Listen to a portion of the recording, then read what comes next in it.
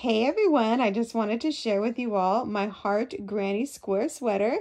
This tutorial is available on my YouTube channel. It is slow and easy, you guys, like all of my crochet tutorials.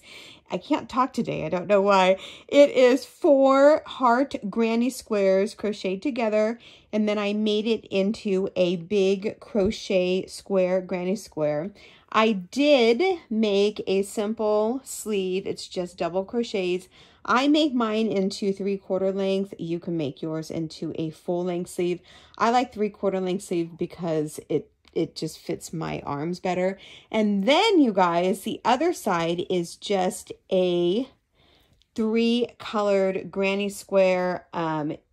Just gorgeous. I love the colors. Of course, you can make it any colors that you want to. Again, the full tutorial is on my YouTube channel.